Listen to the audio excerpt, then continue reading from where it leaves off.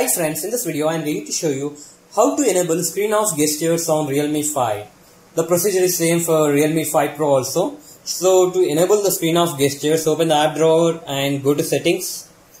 Under settings you have to click on convenience aid. Under convenience aid you have to click on gesture and motion.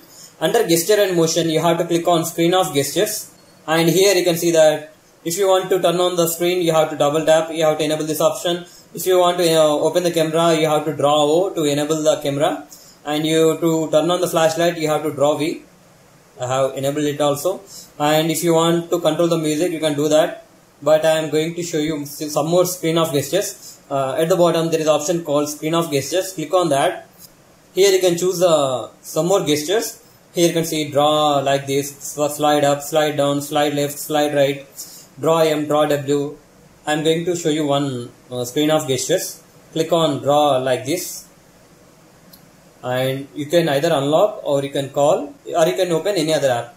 I am going to select start an app. I am going to enable phone manager. So when I draw like this it will launch the phone manager.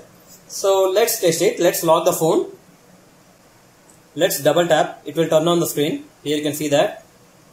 And let's draw O, it will open the camera. Here you can see that.